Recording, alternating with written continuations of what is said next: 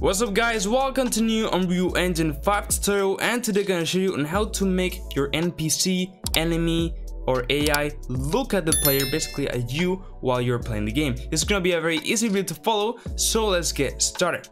Alright, so first of all, I don't have an AI to be here in standing, so I'm gonna go ahead and quickly just create one. So of course, if you already have created your AI or enemy, you can just skip this step, but let's go ahead and create a new blueprint class. This will be type character BP AI to look.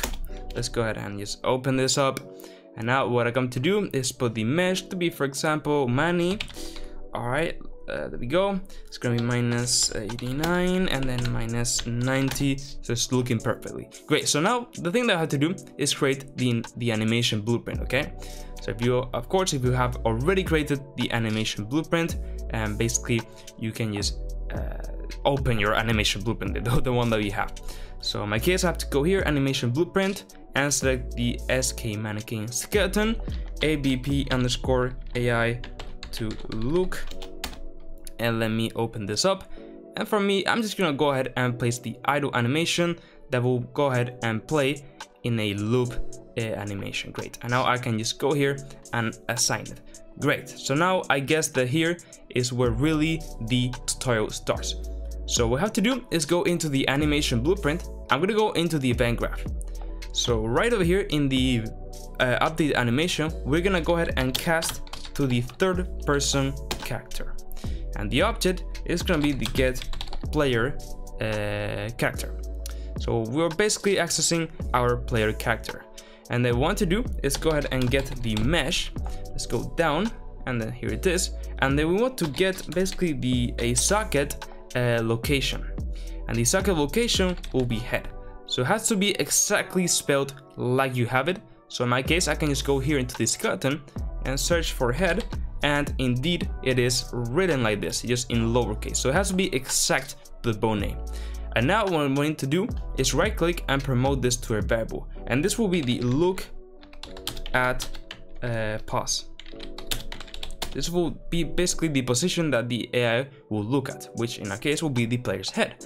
So now what we need to do is go into the enemy graph, and we have to right click and add this node, which is called look at.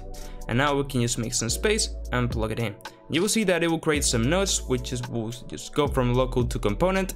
It's totally fine, it has to do that, but it is great. So you have to basically pretty much add it just before the output post, so it will override any other animations.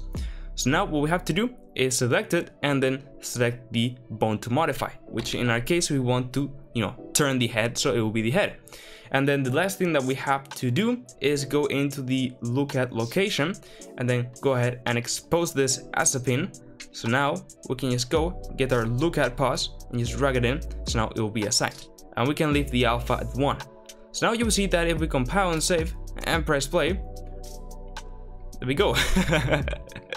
the enemy will be looking at us. Of course, when we are in front of him, it looks good, but we want to go ahead and clamp his angle, because we don't want to do what we're doing right now here, which is just turning his head like if it's, yeah, we don't want that. And also it's very on spot. It is, we want to smooth out a bit the head's movement.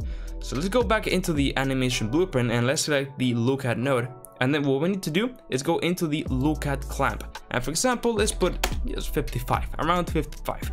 And then the interpolation time is the basically time to smooth out a bit the vision turn. So we can just put, for example, 3.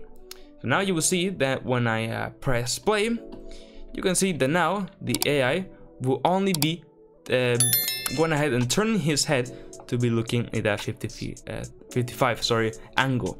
And you can see it follows me great, but when I'm behind him, it is completely perfect and normal. And then he has a smooth turn, so it looks a bit better. When I jump, it follows my head. Everything is working as normal. So that's it, guys. If you found it so helpful, I would really appreciate you could like the video and subscribe to my channel. I have lots of Unreal Engine 5 tutorials as this one, so if you want to go ahead and check them out, go ahead, join my Discord server. And now, yes, with all I said, bye bye.